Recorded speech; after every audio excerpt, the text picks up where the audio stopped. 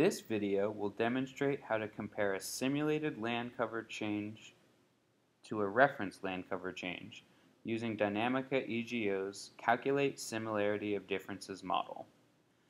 This video should be viewed after the preceding video, Modeling Land Cover Change in Massachusetts using Dinamica EGO, where it was demonstrated how to create a simulated land cover map using Dinamica. A link to this video has been provided in the additional information below. We will be using the maps created within this video for our analysis. For this analysis, we will be using 3 categorical map files as inputs.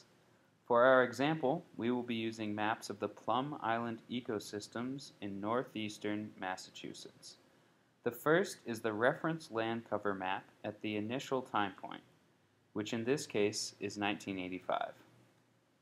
Secondly, we will be using the reference land cover map at the final time point, which in this case is 1999.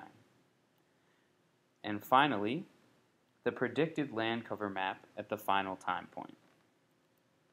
These 3 maps will be used by Dinamica to create a similarity of differences map. It should be noted that we utilized Idrizi Selva to create the maps shown here for the sake of clarity, but utilized the direct output files from Dinamica. From these 3 maps, we have 2 sets of transitions, which can be compared by the software. These transitions can be termed the reference transition between the 1985 and 1999 reference maps, and the simulated transition between the 1985 reference map and the 1999 predicted map.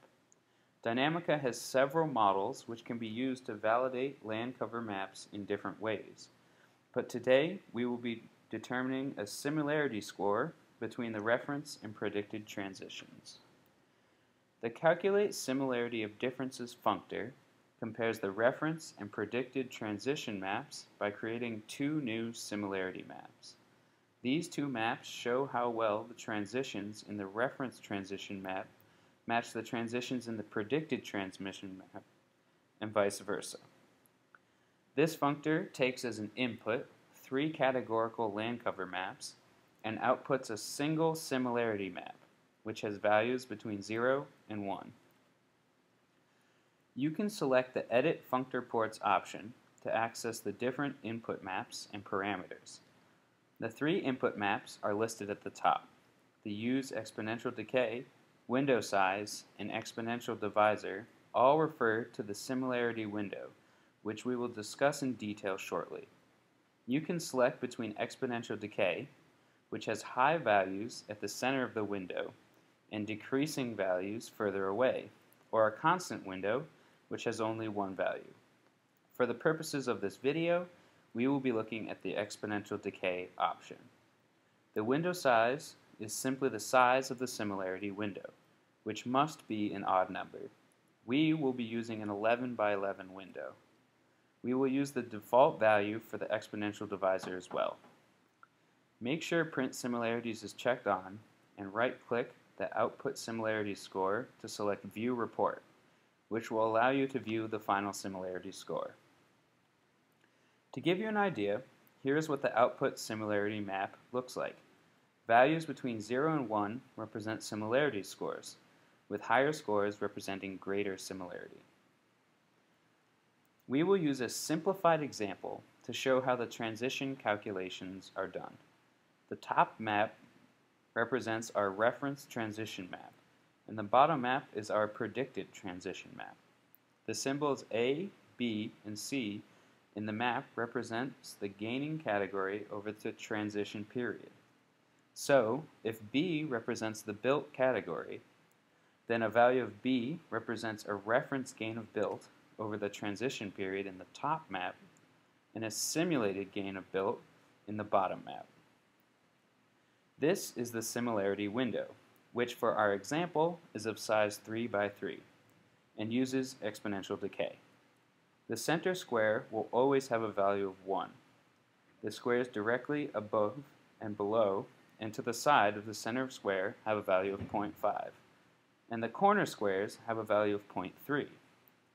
These values are lower because these squares are further away from the center of the similarity window.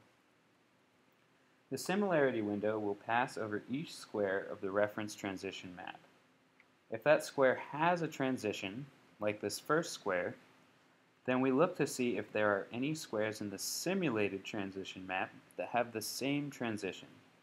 Any such squares get a score based on the values of the similarity window, and we take the highest score, which represents the transition closest to our current pixel. Since there is an A in the simulated transition map to the lower right of our current pixel, this means our current pixel will get a value of 0.5.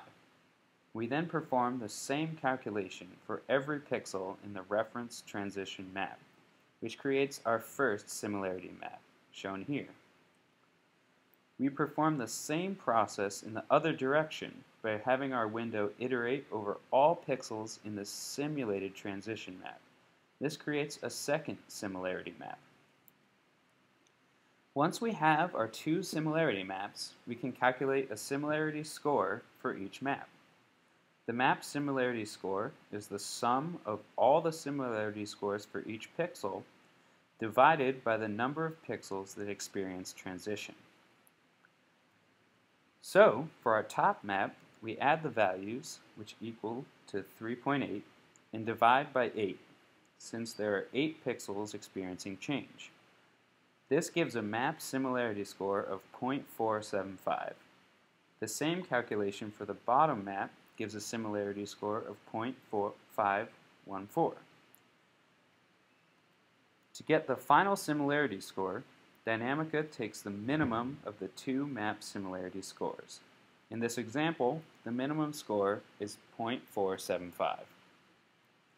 Going back to the pi data, when running this model, we get similarity scores of 0.27 and 0.22. If your two similarity scores are very different, you may want to check all of your input maps and parameters to make sure there are no mistakes. In our case, Dinamica will use the similarity score of 0.22. The output similarity map is the similarity map associated with this minimum score. In the similarity map, a value of 1 represents a transition predicted in exactly the correct spot, to the correct category. Values between 0 and 1 represent transitions predicted correctly somewhere within an 11 by 11 window centered on that pixel, with higher values representing transitions closer to the center of the window. These values are useful when comparing different land cover simulations to see which receive higher similarity scores. You can also look at the distribution of values in the similarity map to get an idea of the spatial precision of the simulated transitions. We would like to thank Professor Bertaldo Silveira Suarez Filho and the Dinamica EGO team for developing the software, in addition to Professor Robert Gilmore Pontius Jr. and the Spring 2014 members of Quantitative Environmental Modeling at Clark University for their comments during the making of this video.